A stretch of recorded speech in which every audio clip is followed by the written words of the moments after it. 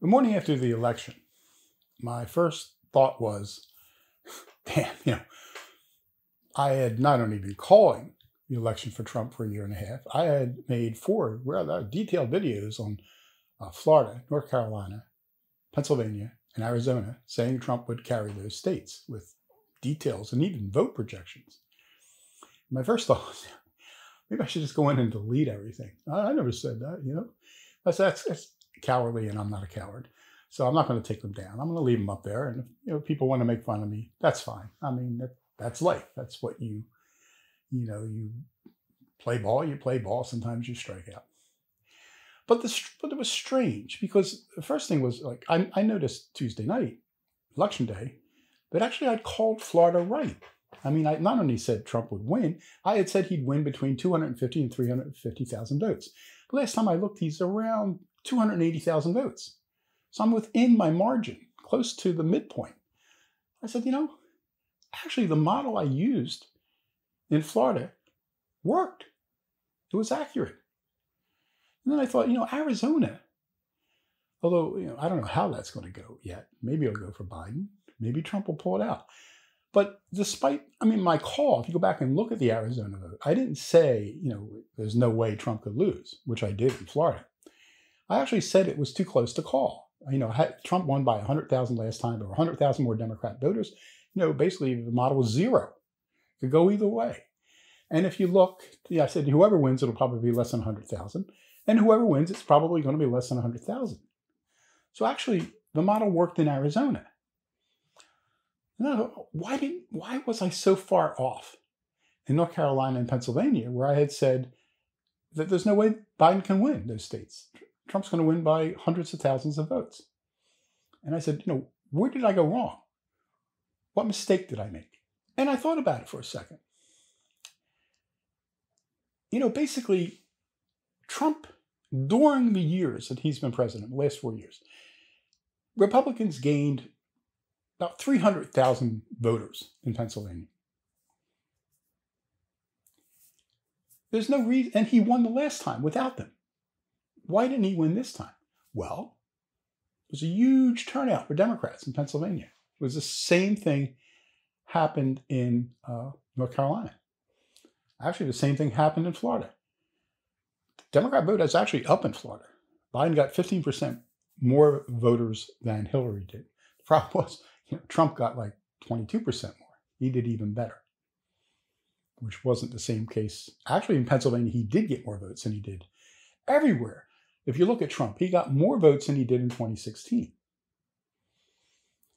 So I said, well, it's got to be turnout. Turnout's where I went wrong. Basically, I was using a model where the turnout, stayed relatively stable, and the turnout was just much higher than I had assumed. And although it didn't make a big difference in Florida, Arizona, it obviously did in North Carolina and Pennsylvania. That's it. So I said, well, just what was, Biden's turnout? And it's very interesting. Biden got about 10% more votes than Hillary Clinton. Well, that's conceivable. The Biden-Harris ticket is better than the Hillary-Tim Kaine ticket. Maybe, but to the tune of another 10 million votes. Trump got more votes too. Trump got more votes than Hillary got in 2016. It's just, Trump lost to Hillary by 3 million votes in a popular vote. He lost to Biden by 4 million votes, but Biden got 10 million more votes. So basically, Trump picked up millions of extra voters too. But then I thought, what about 2008? Biden-Harris did better than Obama-Biden by about 9%. And I said, how do you explain that? How do you explain this increased Democrat turnout? Because that's the key. So I got to come up with what could be the explanation for that, or explanations for that. I came up with 3 hypotheses. No particular order. Hypothesis 1, voter fraud. That would explain it. Hypothesis 2, Joe Biden and Kamala Harris are just an attractive, charismatic, popular ticket. Hypothesis 3, they're not, but Democrats hate Donald Trump and they'll go to the polls in droves to get rid of him. Okay. So those are the three hypotheses. Let's take 2 and 3. The Biden-Harris popularity, I mean, to sort of paraphrase Lloyd Benson, I knew Barack Obama as president. Joe Biden is no Barack Obama. Kamala Harris, she didn't make it to Iowa. She dropped out in December. And I did a quick look at California, her home state. I said, well, maybe that explains it. Nope. The Democrat vote dropped in California by 500,000. Dropped by 500,000. I said, wow. And then exit polls show that Trump did better with minorities than previous Republican presidents. He got something like a third of the minority vote. Hispanics, African Americans, East Asians, South Asians, others, So that doesn't seem to fit. I mean, if putting Harris on the ticket doesn't seem to have actually helped him, even with African Americans, they lost ground. I've seen estimates he got about 12% of the vote, African American vote, and more of African American males, maybe over 20% of African American males. So putting Harris on the ticket doesn't seem to have been the key. So Biden popularity, no, that can't be the case. That leaves us with Trump unpopularity. Now, of course, among the people who supported Trump, Trump's actually more popular than he was 4 years ago. If you look at Republican vote, even in the states where Trump lost, it basically went up everywhere. Trump did better almost every state. Different percentages, but the old saying, we've all heard it, a rising tide lifts all boats. The tide goes up, all the boats go up. One boat doesn't go up, one boat doesn't go down. Tide lifts, all the boats rise. That's pretty much the Trump electorate. He did better than in 2016, and his vote totals go up in every state. Not always enough to win, to counter what's going on with Biden, but they show improvement virtually everywhere. Would the inverse be true for Biden? Biden increased his voter turnout by about 15%, which is really a big jump. It's, it's not quite accurate. It's close to accuracy. The last time we had that much, more people than that turnout for a big voter. The voter turnout this time was higher than it was when in the Depression, when Roosevelt was elected. Substantially higher. As I was saying, the joke would be, you could say we haven't seen voter turnout like that since 1860, right before the Civil War. But that's another one of my playlists. But it's true.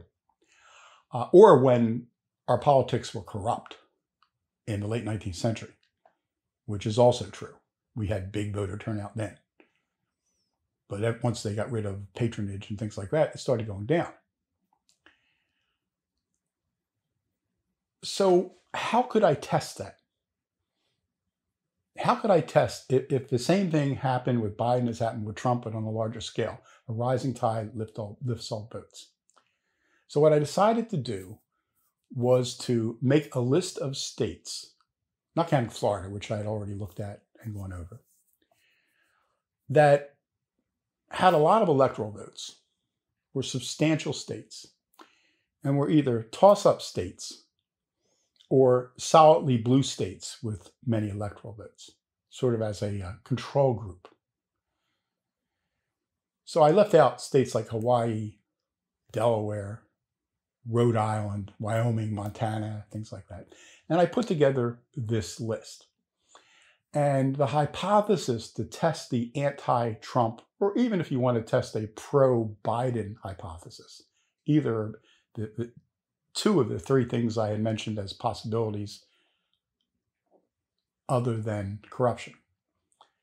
Pro-Biden vote, anti-Trump vote, some combination of the two.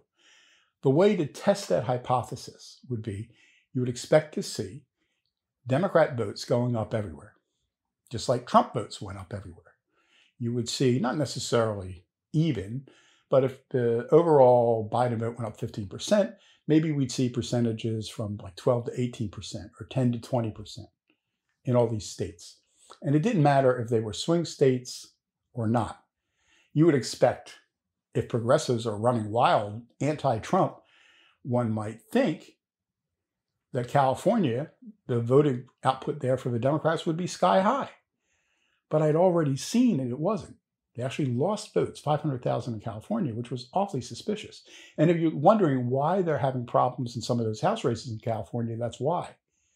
The Democrats had 500,000 fewer people turn out to vote, and the Republican vote in California actually went up. So the Trump tide rose and lifted the votes in California, the congressional races. The Biden tide of 15% actually saw the Democrat races sink. So right away, I've got an anomaly. But what I want to do now is to go over those charts. Chart, I should say. There's just one chart. And to look at the states and see how many anomalies there are and see if there are any patterns that emerge that would either support the idea of a pro-Biden, anti-Trump explanation for the extra 15% of the vote he got or not. Because if you can't explain the increase in the Democratic vote by B or C, like they were voting for Biden or they were voting against Trump, then the only thing that's left is A, which is voter fraud. So let's take a look at that chart. Okay, here's the chart that I developed. And when I initially put it in, I didn't have anything with an asterisk or italicized. But as I put this together and I popped the numbers in and then I got done and I just took a quick glance, I noticed something was strange. You can see, how much Biden went up. It was about 15%. That's the 15% over here. But what immediately caught my attention was California. In California, the Democrats got 500,000 fewer votes. That's about an 11% decline. Now, I think blue states, I think progressive states, I think, the progressive model for the future, it's California. And yet, despite antipathy toward Trump, despite the fact that Kamala Harris is from California, this is a percentage. The voter turnout among Democrats in California dropped 500,000, which is about 11% of the total vote. That's why they're having problems in some of those House races out there, because fewer Democrats voted. Republican turnout in California actually increased. Now, they still won basically 2/3 of the vote. I mean, there was no way the Republicans were going to take California, but it does hurt in the congressional races in counties that aren't totally blued out yet. So I thought that was strange. And then I started going down the list. There's another one, I said, what's that? Illinois. Now, Illinois is, again, one of these blue states that you would think you'd see the surge of Democrat voting, and it actually went down. And then Maryland caught my eye. 310,000 fewer votes. Again, another solidly blue state. And they got to New Jersey, 5,000 fewer votes. Now, that's right across from Philadelphia. Maryland borders on Pennsylvania to the south. And then you go down to New York, 330,000 fewer voters for the Democrats, which also borders on Pennsylvania. So I thought, that's strange. And I went and I looked at Ohio, and sure enough, Democrat turnout in Ohio also declined. So basically, all the states that border on Pennsylvania, Democrats saw a decline in turnout. Now, if going through the possibilities I'd raised earlier in this video, you're looking at either, enthusiasm for the Biden ticket or hatred of Trump in some sort of combination, you would expect Democrat turnout to be like the tide. A rising tide lifts all boats. You would expect to see it go up everywhere. But it didn't go up everywhere. And then I thought, what do these states have in common? Except for Massachusetts. All these states with the asterisk are blue states where Donald Trump didn't stand a chance. In other words, if you start with the assumption, a hypothesis, that there was voter fraud, where wouldn't you need to commit voter fraud? You wouldn't need to commit voter fraud in California, Illinois, Massachusetts, Maryland, New Jersey, New York. You're going to win those states anyway. Now, Oregon's a blue state, but with Oregon, with all the stuff going on in Portland, they might have been concerned about Oregon. So maybe they would commit voter fraud out there. Now, this isn't proof that they did it. I'm just saying if you take that as a working hypothesis, this would seem to make sense. Massachusetts, I don't know. I can't really explain Massachusetts. I don't know why they would have thought they were going to lose Massachusetts. Maybe, I don't know. I really don't have an explanation for Massachusetts. So then let's look at the other states that were either, weren't blue and that they needed to win. They didn't need to win all of them, but they needed to win several of them. And let's assume we were working with the hypothesis that this is fraud, that's where they would commit the fraud. Arizona, plus 40% in turnout over 2016. That's a huge increase in turnout. And if you're down here and you look at Nevada, plus 20%. Now, both these states border on California, which went down 11%. But Arizona goes up 40, Nevada goes up 20. Colorado, 27% increase. Georgia, 33% increase. Wow, that's a lot. Michigan, 23% increase. Minnesota, 26% increase. North Carolina, 21%. New Hampshire, which some people thought, Trump campaigned up there, he might win, 21% increase. New Mexico, 30% increase. Nevada, 20%. Oregon, 32% increase. Despite all the things that have been going on in Portland and everything else, Democrat went up 32% and Pennsylvania up 15%. And again, Pennsylvania is really strange. Every state bordering on Pennsylvania went down by small or significant amounts. Pennsylvania went up 15%. And I thought, what do you make of all this? I mean, it does seem awfully suspicious that the states that were not being contested by Trump, the Democrats actually lost votes. In states that that Biden needed to win to secure the magic number of 270, you see these huge increases. I mean, 40%. The national average is 15%, but 40%, 27, 33. Massachusetts didn't go up much. 23, 26, 21, 21, 20, 32, and 15. And I thought, this is, I don't know. What do you make of that?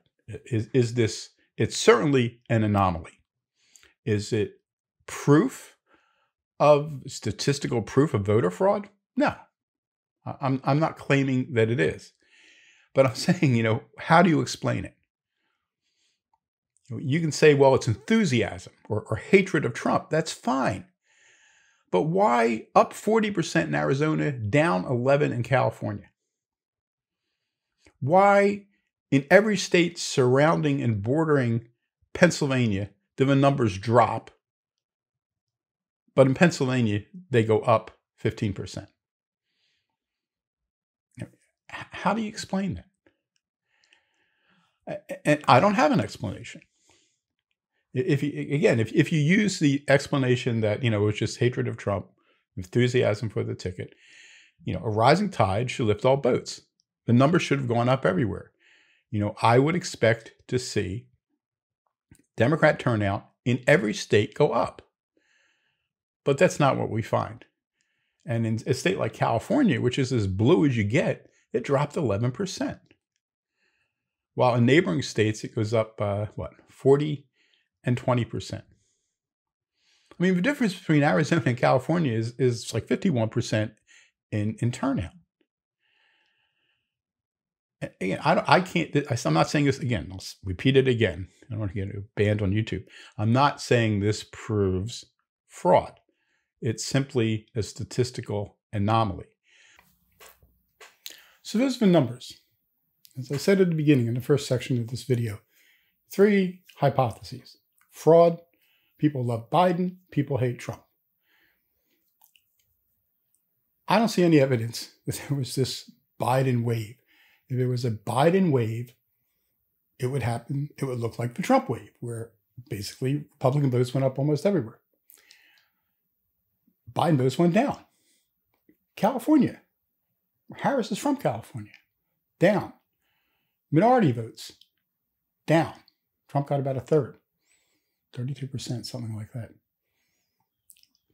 So let's get rid of that one. Antipathy toward Trump? I mean, I well know.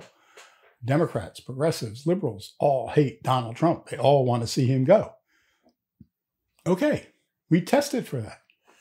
Do we have this anti-Trump wave? No. In states where the Democrats are secure, votes go down. California. All the states surrounding Pennsylvania, Democrat votes decline. Not just in percentage terms, in actual terms, raw numbers, a couple 100,000 fewer Democrats voted in New York and Maryland. So that sort of kicks out this rising tide. There is no tide. Surprisingly, strangely, the states where Biden racks up these extra votes are all the states he needed to win the presidency, the swing states, Minnesota, Wisconsin, Michigan, Pennsylvania, North Carolina, Georgia, Florida. They didn't get enough in Florida to win, but they still got 15%, 40% in Arizona. While in states that they didn't need to win, surprisingly, their vote totals go down. Are you trying to tell me that Pennsylvania Democrats are more progressive and more focused against Trump than California Democrats and progressives? I don't buy it. So what's that leave us with? Fraud. So do I think I proved the case for fraud? No. What I think I have proved is that there's an anomaly in voting patterns. I can't figure out, other than fraud, how else to account for those anomalies. The ones I'm hearing on the news, antipathy toward Donald Trump, don't make sense. When they talk in those stories, the stories that talk about that, they always focus on like Pennsylvania, Georgia, people hate Trump. What about California? How do you explain that? I can't. And then there's Massachusetts, which I also can't explain. But I can never explain Massachusetts. So that's what I'm left with.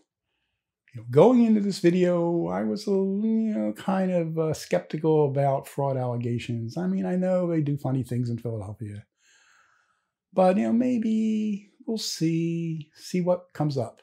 But after going through what I did to make this video, I really am suspicious now. I'm far more suspicious was at the end of making this video, this process, than I was at the beginning. Because, Biden went up 15% in Florida. I don't think there was a lot of corruption here. But, Trump went up too. But I can't explain it in the other states. And I can't explain why they went down 6% in California. Or why they went down over 300,000 in New York. I don't have an explanation for that. Other than they didn't need to win in New York and California, so they didn't cheat. They needed to win in Pennsylvania, so they did, and the other states. What do you think? Do you have an alternative hypothesis to fraud that you would like to put forward? Let me know in a comment. I'd love to hear it. If you liked the video, give it a thumbs up. If you didn't like the video, give it a thumbs down. Subscribe to the channel, hit the notification button so you know when I post new videos. Share it with your friends. That helps get the word out. And until next time, don't give up. Remember, Gore v. Bush went on for over 30 days. It's only been a week. We've got a way to go. And we'll see what happens. And until then, keep fighting.